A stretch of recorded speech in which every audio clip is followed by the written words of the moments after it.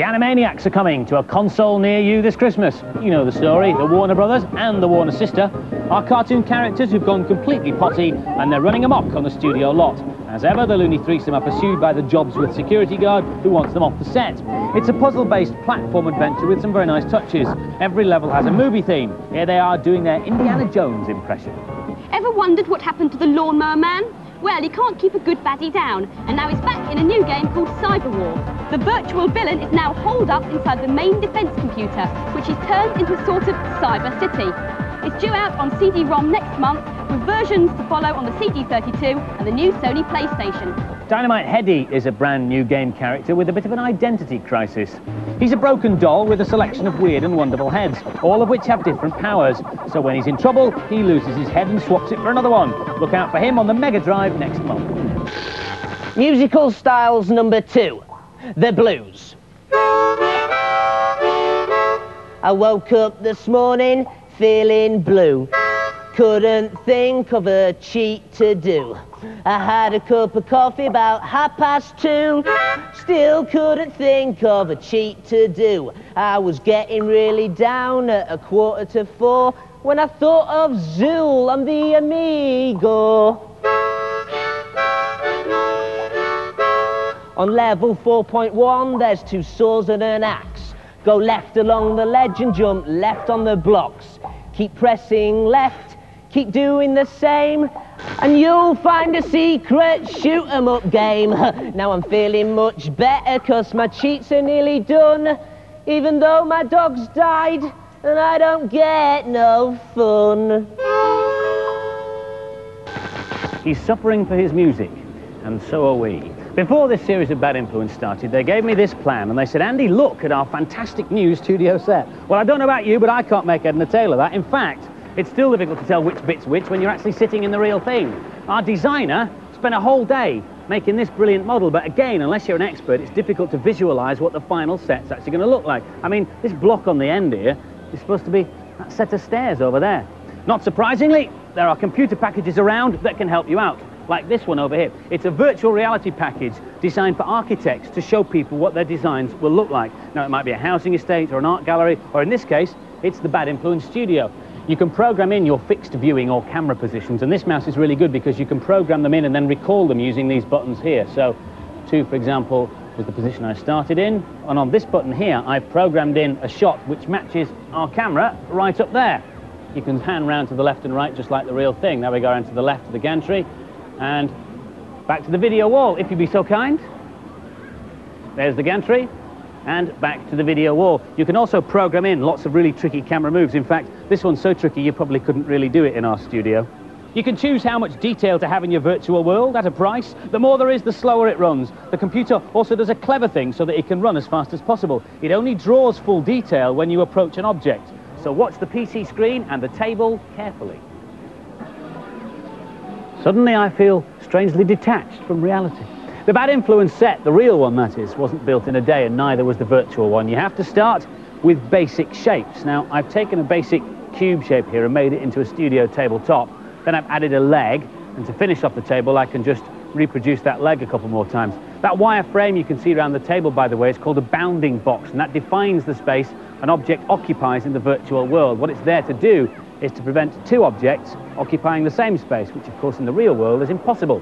Now, once you've finished your table, you can create some more if you want by reproducing that table as a whole. I just click on this little blue triangle here, and I click on the icon on the side, and then I can move it around, and this is an overhead studio floor plan, so I can plop it down wherever I like.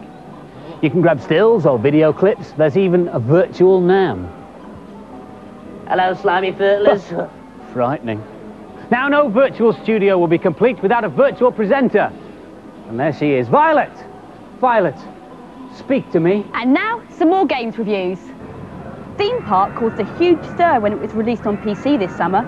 Now it's out on the Amiga 1200. You've got to build the world's best theme park. Every decision you make has a knock-on effect. Not a game for blast-em-up fans then, this is one you have to think about. Here's Chris. It's a bit daunting when you begin the game, because you start with an empty field, so the first thing to do is build a pathway, and I found the best way is to adopt a grid pattern so your people can walk around the attractions properly. Here I am just putting the finishing touches to my brand new roller coaster. You can alter the height of the ride, the duration, the length, and the speed of it. I'm just smoothing off the corner here so people don't bring up their lunch. So where did they get their lunch from? Well, I built a fry stall and a cola stall, and I've done a bit of a sneaky thing by putting a bit too much salt on the fries so they buy more drinks and spend more money at my park. Now, we can see by the little face at the bottom that people aren't really happy here, and I think it's because there's too much litter around, so I'll have to employ some more handymen. A lot of fascinating and unexpected things happen in this game. It takes a long time to play, but the more you put in, the more you'll get out.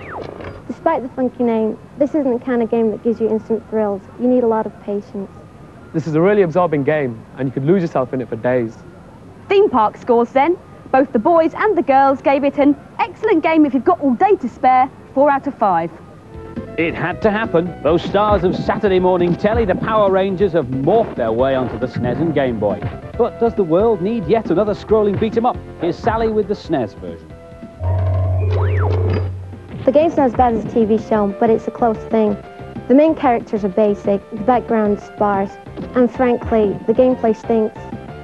At the beginning of every level, you start off as a kid. Here I am playing Jason. Halfway through the level, you morph into a Power Ranger. You get a kinky red outfit, and you get more power, more weapons, but not much more interest.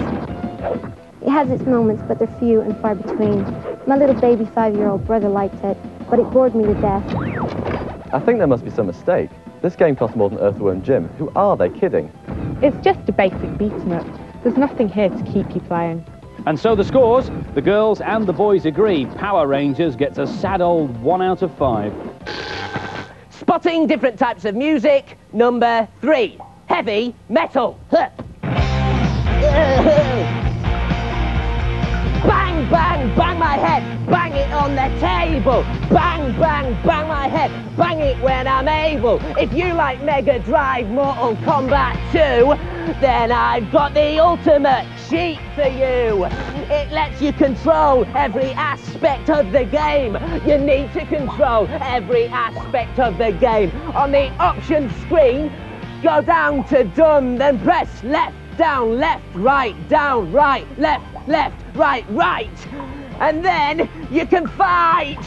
You can change everything in the game. And then go bang, bang, bang. Bang, bang, bang on everything I can. Bang, bang, bang. I'm a heavy metal fan. Bang, bang, bang, bang. Now I'm getting on down and dirty. Last week's competition prize was a Mega CD with a copy of Rebel Assault. We asked you, in the Star Wars films, what was the name of Princess Leia's home planet? Now the answer is Alderaan, as loads of you knew. In fact, we had over 9,000 entries. But the lucky winner was David Clifford from Orpington in Kent. Well done. 10 runners-up get Bad Influence t-shirts. This week we've got 2 Earthworm Jim games to give away as prizes, one with a SNES and one with a Mega Drive. And the competition question is, how many eyes does an earthworm have? You can phone in your answer on 0891 555 999. Call will cost no more than 25p. Lines will close at midnight on Monday. As always, make sure you get permission from the person who pays the phone bill before you dial. Before we go, have a look at this. Primal Rage, a new game taking the arcades by storm. The game is a one-on-one beat-em-up like Street Fighter and Mortal Kombat, but the Jurassic graphics have been produced by using a special animation technique called stop motion, usually found in movies. Animators constructed clay monsters and moved them frame by frame, digitising them into the game. Each of the 7 dino monsters has over 70 moves, including some horrendous finishing moves and some stunning specials, like I'll show you. I'm Diablo on the right here. If I hold down these 2 buttons, on the left now, and the flame, that's the clockwise rotation. Anti-clockwise, you get the fireball. Now, make sure you don't miss next week's programme, because you'll kick yourself if you miss one of our items. Can't tell you anything about it now, it's top secret, but don't miss it. And our main review next week is Sonic and Knuckles. Here's an exclusive first look at it. See ya. Bye-bye.